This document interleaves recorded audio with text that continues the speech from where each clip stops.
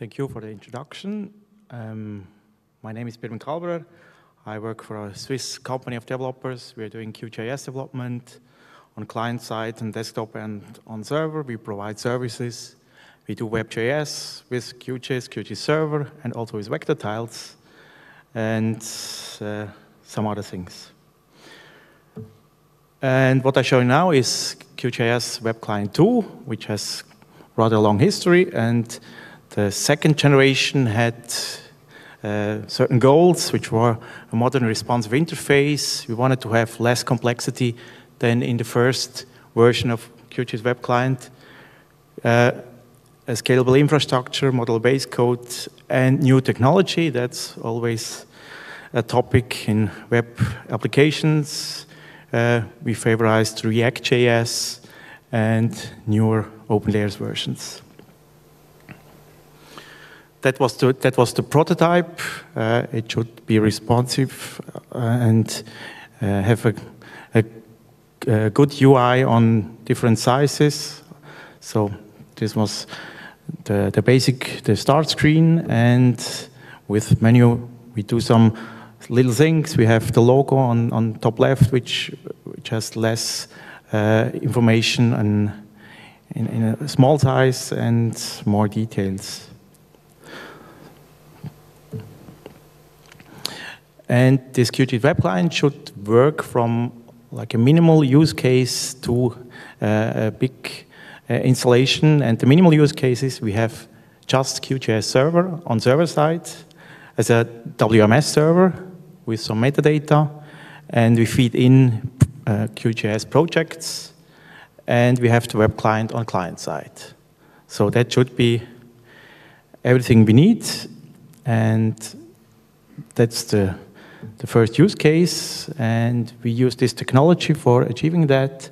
We have React.js with Redux, open layers, as I said, and we have this whole JavaScript tool chain, which is Node.js. We use Yarn and Webpack, and we provide a demo application which is targeted to developers to customize the viewer.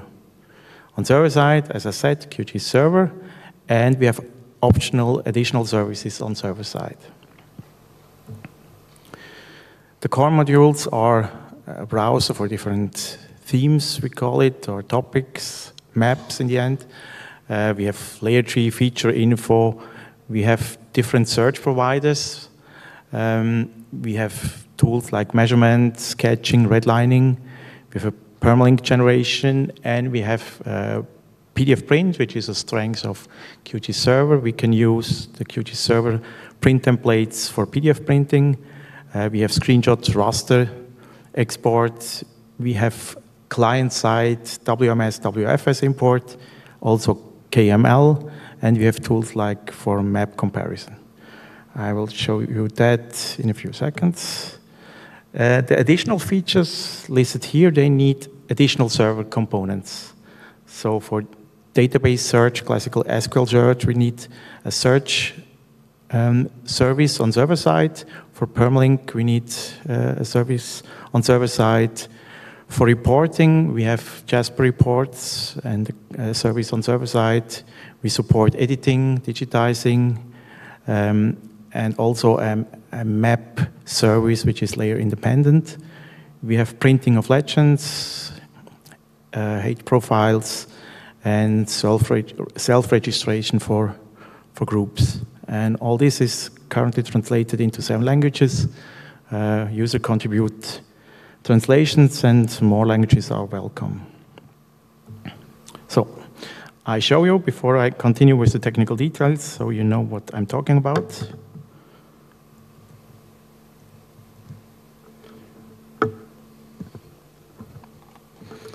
So this is the start page of one site using QGIS, QWC2. This is the WMTS you see here, and when I zoom in, here you have all the background. On the background map, I choose a topic.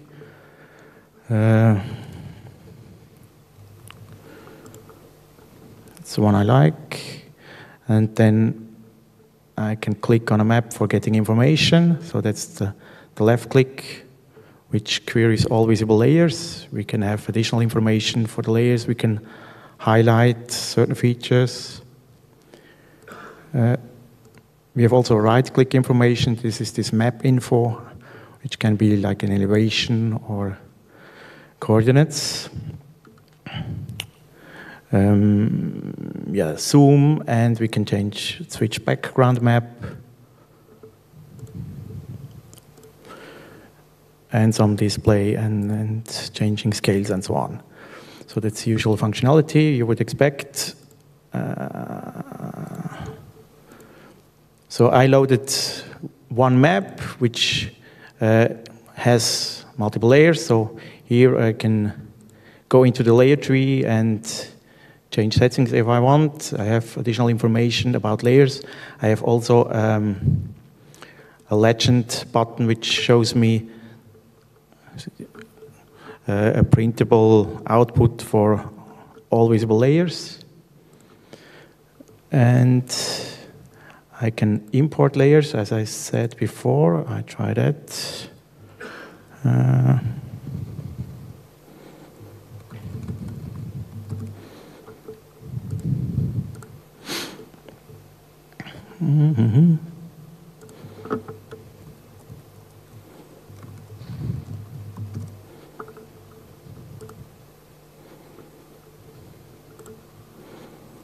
I filter. That's a VMS with many layers. I take these zones here. So that's a good example to show changing transparency. I can make that transparent. And what I can also do is use this map comparison feature. I have this comparison slider, which compares with the top layer. One's on the left side with the top layer and on the right side without this layer.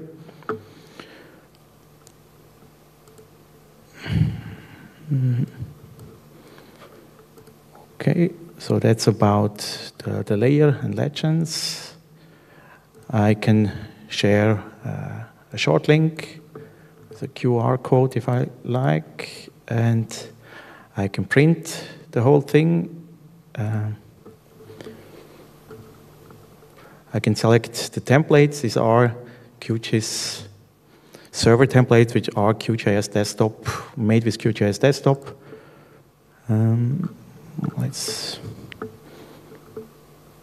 Okay, I can also rotate. Doesn't make sense here, but just to show, I can add a note.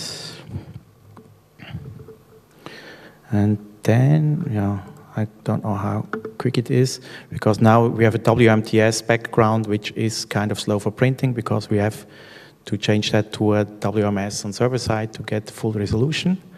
I let that load.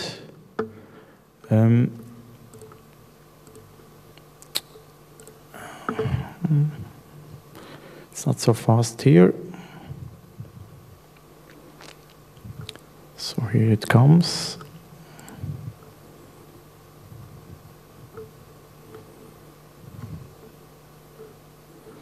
Yeah, here it is. So it's a simple template with a logo and my text, and yeah, with some additional things on it. So that's the PDF print.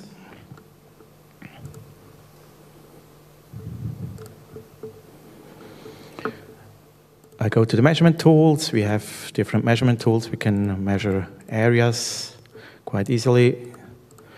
And we can also measure lengths, which has an additional functionality that it shows the height profile. And we can move here on the height profile and see it on the measurement line.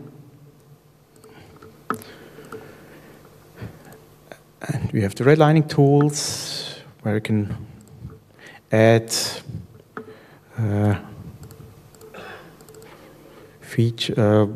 shapes, and I would like to fill it a little bit like that and put the label on it. And that's also printable, so I have lines, points.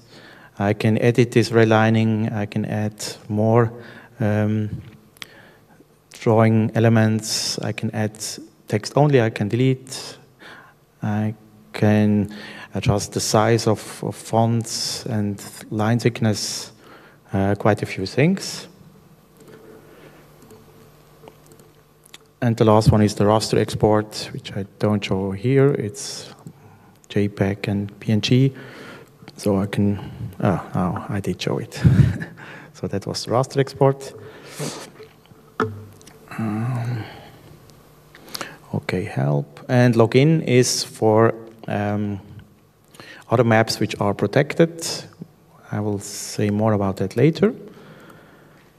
So, and now I want to show a different installation which has the latest search engine built in.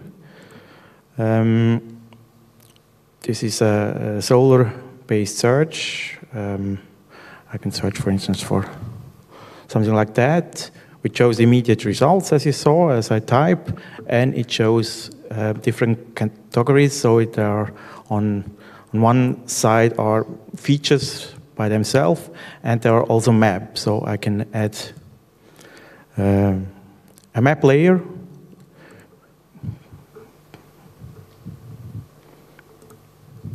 And so that's another approach. You start with an empty map or with a background map, and you add your layers as you type.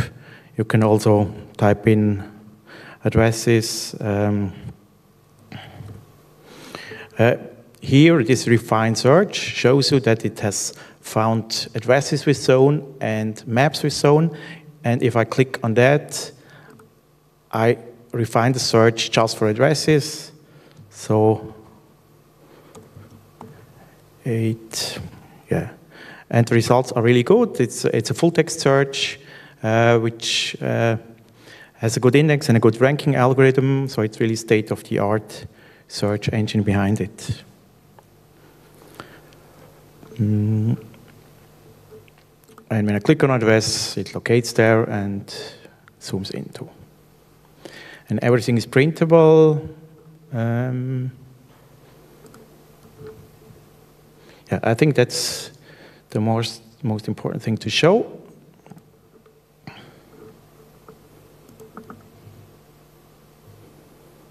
Now I do that. Oh, now I lost the presentation.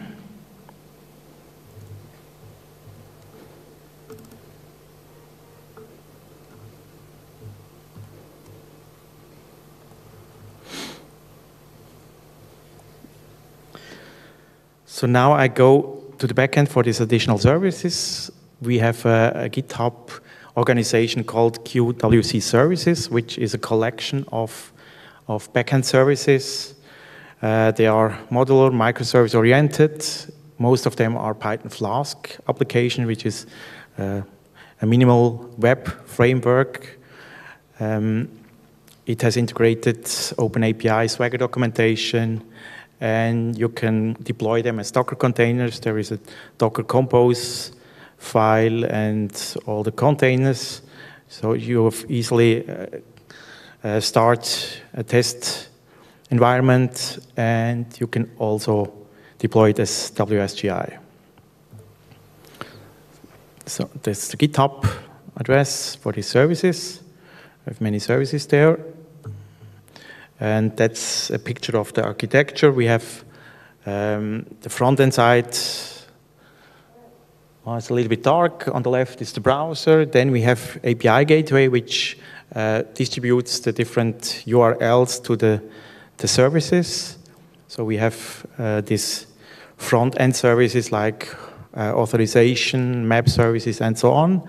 And we have on the right internal services like QGIS Server in this case, because now it is protected by other services. Not everything is public.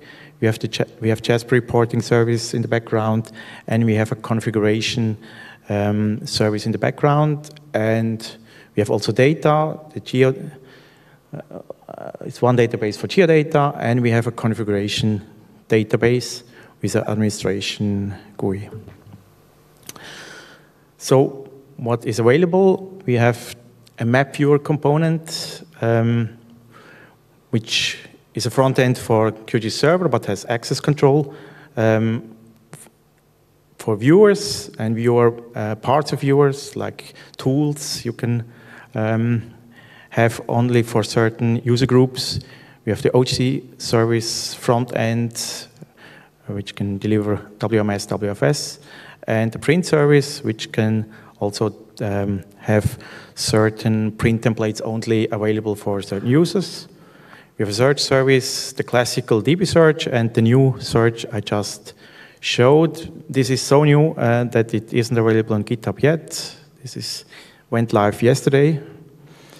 We have a data service for editing data, map info, and the permalink service and elevation service. You saw all that in the demo. And administration GUI is for configuring or for administration of the configuration DB. You have user group management and role-based permissions for certain resource types like maps, print templates, layer, attributes, and for data sets with different levels, create, read, update, delete for certain viewers, viewer tasks, and you can also define custom resources. The authentication services, we have one interface, but different implementations. And so all these implementations, they issue internally, they do JWT tokens and pass that to the other services. But in front, you can have different authentication services. We have one for DB authentication, means user passwords are stored in the database. We have also LDAP and even more, like Kerberos or SAML. The internal services is, we have a shared module for all services. We have configuration service, QGIS Server, and a JASP reporting service for complex reports. And this is another illustration what possibilities I have for configuration. I can add custom modules into the viewer on top left. I built the JavaScript from that. I have these green components are for configuration, so you can add QGIS projects or JASP reports. That's the main thing. And the red things are custom code. And you can configure the config DB, obviously. So, a few words about microservices. What are microservices? This kind of application was usually built monolithic, but in microservice world, you split it up in little processes which are as loosely coupled as possible. They should be isolated and modular, and they communicate by HTTP. That's how a Swagger API looks, or the user interface for the API these services have. And you put that into a Docker container. That was mentioned a few times. So your goal would be one single service per container. And then you have to run these containers or orchestrate them.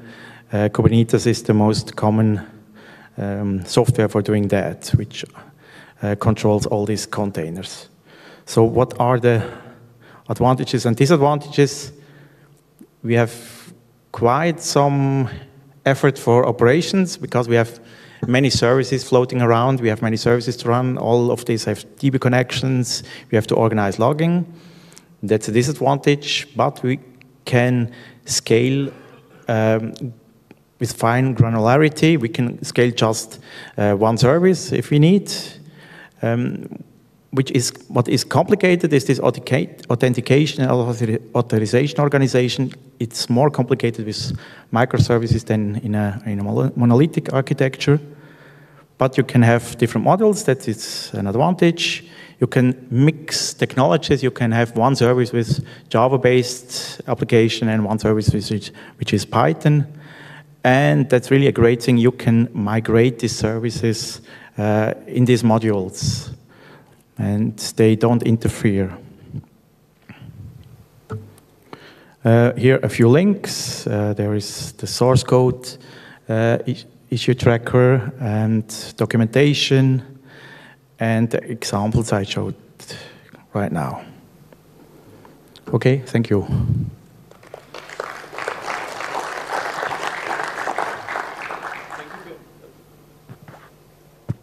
Okay, thank you, Pirmin. Any question for Pirmin? Actually, I have two questions. Does in your application, you can maybe drag and drop GeoJSON file or things like that to add? GeoJSON? Yeah, shape files, I don't know. We support KML only, not JSON, okay. But you can add vector data on client side, yes. Yeah, okay, so you can add drag and drop or maybe drag and drop? No? I think it's drag and drop to this entry box where I typed in. So there is a file section there, and there you can drop it, not on the map directly. Okay. Yeah, someone in the assistance wants to, if we can show it. What I did show is this URL thing, and here you can switch to file, and here I can select a file, but I don't have a demo file at hand on these computers. Right now it's just KML. That was the customer request. But GeoJSON would be easy because everything here is GeoJSON. When we do this redlining, all of that is GeoJSON. We also sent that to QGIS Server because QGIS Server supports printing overlays with GeoJSON.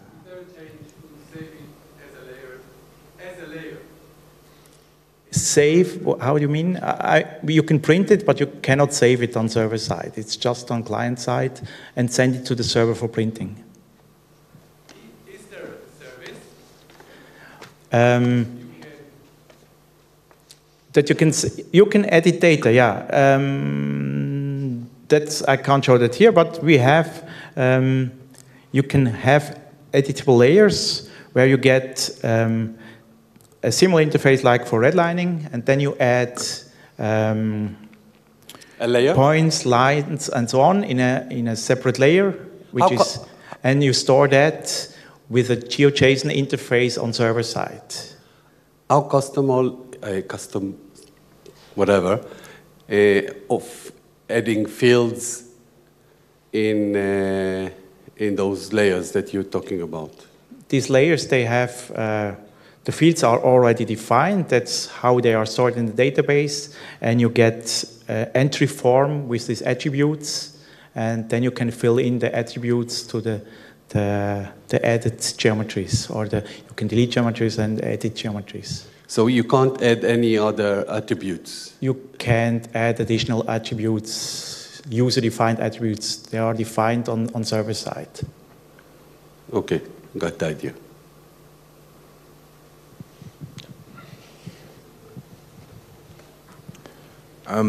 Is it possible to upload a QGIS project file which defines the themes in this UI, as I understood, through the client? Not through the client, but through the backend. I mean, right now the normal way is to copy the map file somehow to the server, or the QGIS project file. There is an experimental backend available in German only where you can directly upload the QGIS project file in the backend, but this is not published yet because it was written for a certain use case. But the user cannot upload project files. This is an administration task. Okay, thank you. Another one question? Maybe no? Okay, thank you, Pirmin. Thank you. I think it's time for the coffee break. Thank you.